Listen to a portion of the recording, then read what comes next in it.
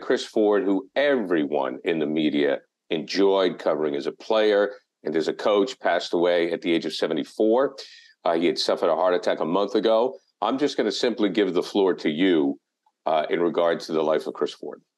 There were so many aspects to Chris Ford in terms of the career arc and the effect, the number of people that he touched, and each of them feel a major loss today. It start with Atlantic City, New Jersey, his hometown. He went to Holy Spirit High School, where he remains the greatest player in the school's history. I believe, I am told, still the scoring leader. I remember people telling me about it. You had to see this phenomenon, this 6'5", sort of plodding guy who would bring the ball up, pass it off, and then turn around and post somebody up in high school. He goes to Villanova, where he plays on very successful Villanova teams. He's an all-time Big Five legend. The 1971 Villanova team went to the championship game against UCLA. The people remember Howard Porter, of course, but Chris Ford was the captain and star as well as that team. Has a 10-year NBA career, began with the Detroit Pistons, and established himself as a solid guy, solid defensive player, despite having underwhelming physical assets for the NBA.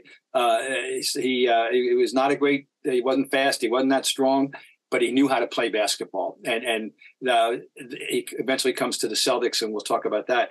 But then we get to the coaching thing. He coaches the Celtics, one of the four guys that played for and coached the Celtics. And there he interacted with media as well, and won over just by being himself. The overwhelming image and memory that Chris Ford left with people in my business is he was the most normal human being I ever covered as a professional or even collegiate coach. He was absolutely, and that's covering some ground because we got nothing wrong with Brad Stevens. He's a very normal human being, but somehow Chris Ford was the epitome of your next door neighbor who, oh, by the way, not going to the insurance company, but he was just going to the Boston Garden to work. He was absolutely every man. He was the nicest human being, the most unpretentious person of stature that I ever met. And that's saying a lot because I knew some good ones, starting with Havlicek. And he just overwhelmed people by just being normal and nice. And oh, by the way, having this athletic connection. And he touched everybody that way everywhere he went. And I interject real quick before you get to his career. The one I knew him a little bit. I'd met him, I covered it, but I didn't know him the way you or Jackie or Jackie McMullen or Dan Shaughnessy did, or Peter May. I just remember Doug Lane, who was the engineer of the Celtics radio broadcast with Glenn Ordway and Johnny Most. And of course, it is. It is, and still does. It still handles the Red Sox and well, not the Celtics anymore, but still is a live game producer for WEEI. He would ride to the game with Chris. Mm-hmm. Now that's when he was, assistant coach, head coach. Mm-hmm. I just have a hard time, and I'll pick on Doc Rivers but I love Doc. I don't see the radio engineer riding to the game with Doc Rivers and this is not to demean Doug. I mean, no. This just proves like what a regular guy. They lived in the same neighborhood or they lived in the same town. So Doug, as the radio engineer, would jump in the car with the head coach and ride to the game. That's like, okay, Doug's going to jump in the car and ride to the game with Pat Riley.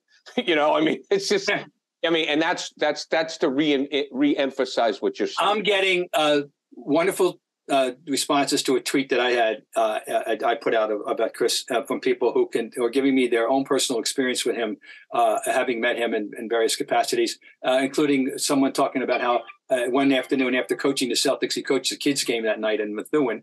Oh, really? And but people talking about encountering him at shopping malls or gas stations or wherever, and how gracious he was. It's just universal.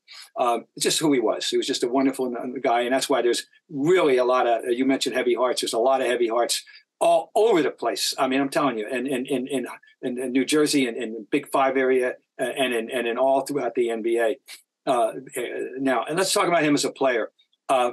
He got everything out of what he had to work with, everything, but he had one great asset that got him. He could shoot from long distance, so that when the 3-point shot came in, he had the honor and it's it's a lead of all the obits. You know, you go on ESPN and you go on it's a lead. Chris Ford made the first three-pointer in NBA history, which he did on the night of October 12th, 1979. Celtics started, I guess, a little earlier than other teams. So it just so happened that when he planted himself in that right corner on that transition, and they threw him the ball, and he took that famous Chris Ford little set shot, which there was you could slip the morning paper underneath maybe. That was the first three-pointer in NBA history. And he went on to help, along with Larry, make the Celtics an early sort of three-point threat before other teams were.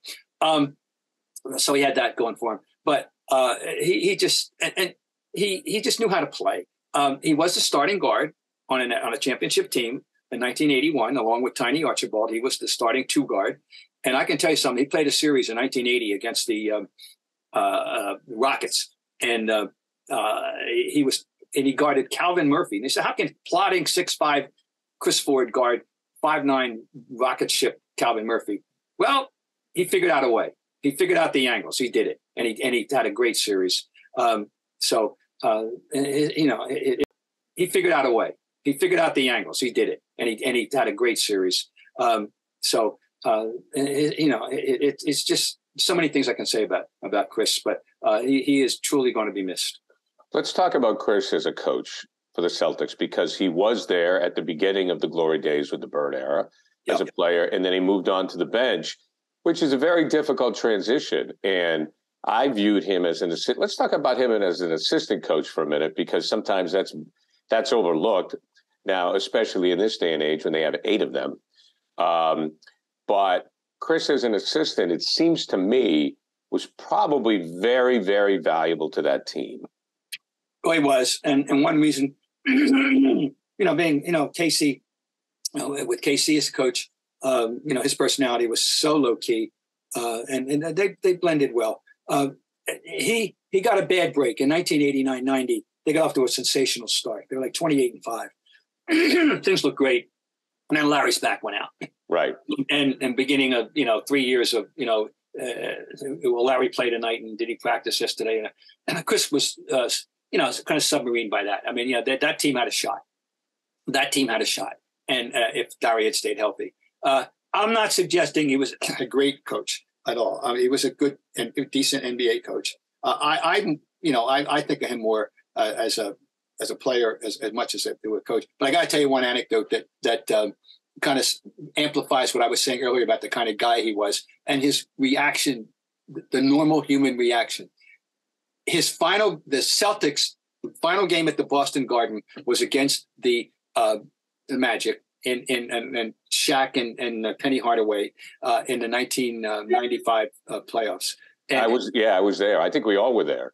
Right. Well, that was the last game in the Garden, as it turned out, because they lost the game. Somewhere in the second half, maybe it was the late third, maybe it was the early fourth, in a game where they were struggling, but were not out of contact with the Magic, Chris Ford turns around to the press table, and we were sitting, 3 or 4 or 5 people right proximity to the bench, turns around and says, "How are we in this game?" Which I did write about, I think. And it was the strangest, most human reaction of an NBA coach to anything that I ever heard in my 54-year career of being a president in the NBA games. And that was Chris Ford. It turns around and I said, how are we in this game? Yeah. that was, I just nobody else I know was going to do that. That was Chris. Well, that also harkens back to the days when you would have Bob Ryan, Jackie McMullen, Dan Shaughnessy, Peter May, all sitting at what now are seats that go for $2,500 a pop. Quite high-priced seats.